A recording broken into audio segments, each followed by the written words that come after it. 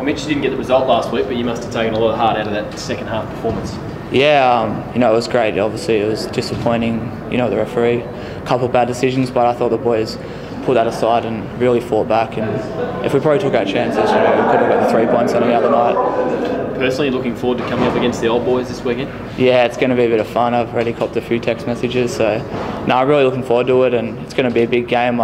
Brizzy's going to come out and play, which is going to be good for us, and I think it's going to be really exciting for the fans. So, if we put in that second half performance, I think, we can get the 3 points this weekend. Bruce is a big out for them. Yeah, it's good. It's good he's not playing, but Henrique is going to be back. I think Henrique will step in for him, and he's a quality player, so they're not really going to miss much. Not much is going to change. And Brisbane's form the other night was pretty ominous.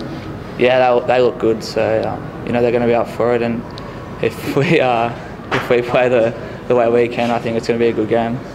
I think it's been a good 2 games, but there's a long way to go, and I feel I've played my part for the team and can add a bit more. But I think if we keep working the way we have, it's going to be a rewarding season. A lot of speculation around it could be Ange's last game for the club on Friday. How would you feel if that's the case?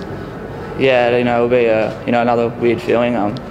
Had him in Brisbane and then he left and come here and he might leave again. But that's the FFA and the club will go through that and they'll decide what's best for the Socceroos and for Melbourne Victory. You can probably give us as good as insight as anyone in terms of what Ange is like as a coach.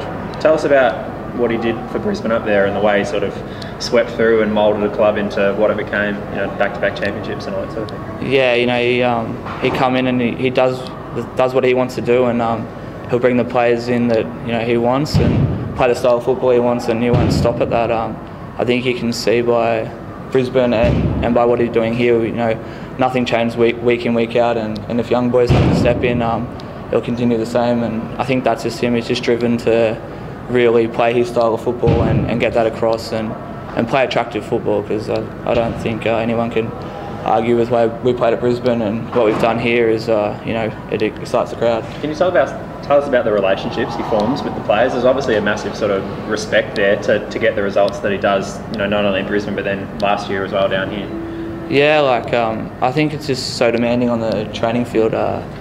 He puts his structure in place, and if you follow that, he shows that you'll play good football and you'll get results, and he's helped some people move on in their career into bigger and better things. So I think that's where the respect comes from players. Like off the pitch, I don't think I've ever had a conversation with him really, so so that's pretty good. Was he a big reason why you moved down here? Yeah, of course, he was probably the main reason. I knew what he was about in Brizzy and what he could do for me, and I thought it was the best decision for me if I needed a change.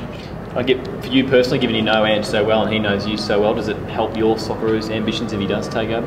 Yeah, the boys have been joking that I'll be first on that plane to the World Cup.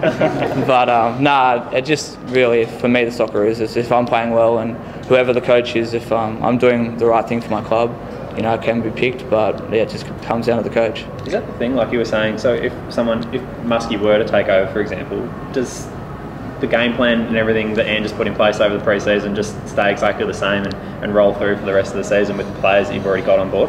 Yeah, I think we've done too much work already for if Muskie did step into the role that it would change, because it'd be like starting from scratch again, and we've done too much work, so I think it'll just carry on, and everyone knows their the positions in and out now, so if Muskie does take over, we'll just keep going forward.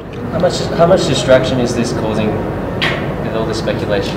No, none at all. No one. We just joke about it, and we see as much as what you've put out there. So really, we're just focusing on Friday night against Brisbane, and like I said, getting the first 3 points of the year and a good performance in front of our home crowd.